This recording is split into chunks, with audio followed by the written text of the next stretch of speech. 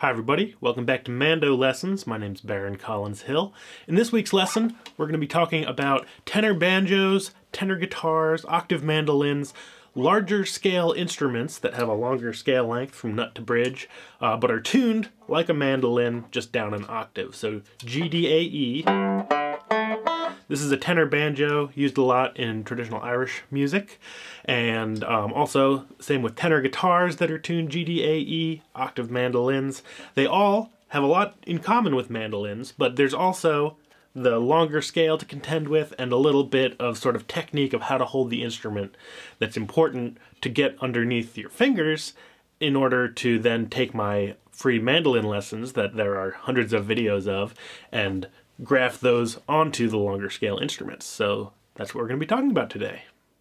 Alright, so using this tenor banjo as an example, tenor banjos will come in a variety of scale lengths. This is actually a fairly short tenor banjo scale length, and this one's a little over 20 inches. And with this instrument, what you can do is you can kind of choose which fingering style you want to use. You can use what I think of as mandolin kind of finger technique on your left hand,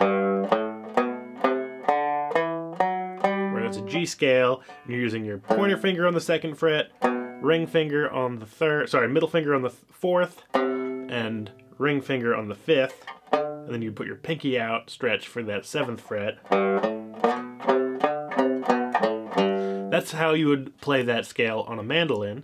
That said, if you have a longer scale instrument or that stretch isn't comfortable for you, you can use what I refer to as guitar scale fingering, where your pinky takes over the 5th fret, and so you have open G, 2nd fret, 4th fret with your ring finger, 5th fret with your pinky,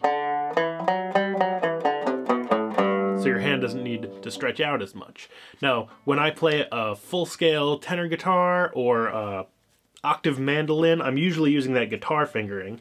I can just get away with this mandolin-style fingering on this instrument because it's a particularly short-scale instrument. If you find that that guitar-style left-hand fingering works best for you, it's important to sort of get that under your fingers, get nice and comfortable with your left hand. You know, take it nice and slow and easy at first while you figure out, you know, how not to overextend yourself. And then, once you have that under your fingers, you can then watch all of my mandolin lessons and just sort of trace that fingering over instead. You know, I might be saying ring finger on the 5th fret, but just from that understanding of this video, you can then say, actually, I'm going to use my pinky because that's what this longer scale instrument needs. Once you understand how you're going to be using your left hand on the instrument, then the only other real thing to contend with is the fact that you are going to need to sort of figure out how to hold this larger, heavier instrument.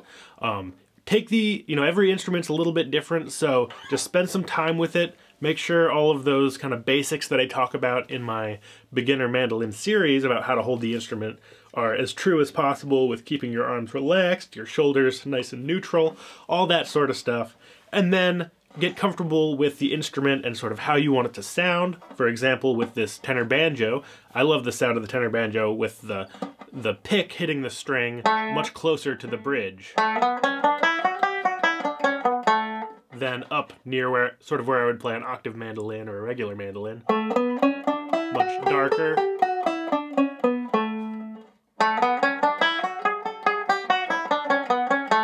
Much brighter, which I really prefer in sort of traditional Irish music context. So figuring out how you're going to get the sound, how you're going to be comfortable with the instrument, you know, explore different straps and ways to get comfortable with the instrument, because just like with mandolin, the more comfortable you are holding the instrument, the longer you're going to be able to play. The longer you play, the better you'll get. The better you get, the more fun you have. The more fun you have, the more you want to play. It just kind of becomes a cycle. So being comfortable with the instrument in your hands and strapped to you is really important. Once you get comfortable with the technique and what you want the sound to be on the instrument, then all you have to really contend with is occasionally you're going to run into, you know, stretches that I talk about on the mandolin that you can't achieve on an octave mandolin. So this is an octave mandolin, and with a low C string. It's also a mandocello. I've made a whole video on this instrument that you can find on YouTube or mandolessons.com. And there's no way I'm going to be able to get, you know, the classic G chop would be... That's not going to happen. So you need to figure out, okay, watching my mandolin lesson and you're telling me to do a stretch that I can't get, you got to take a little time there, pause the video, figure out what you're going to do instead, and adapt from there. That's all for now. I really am hoping this lesson can get a lot of tenor banjo players, octave mandolin players, and other instruments tuned GDAE to use my mandolin lessons, because all of that information is much the same, and it's just a matter of grappling with the larger instrument.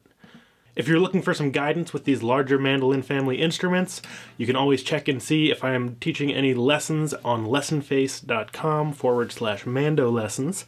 I currently have just a couple open slots this March in 2023, if you're watching this after the fact. But you can always check out lessonface.com/mando lessons to get a one-on-one slot with me. Thanks so much for watching. Lots more lessons on YouTube, so subscribe over there if you haven't already, and check out all the resources at mandolessons.com, and I'll see you in the next one. Bye-bye.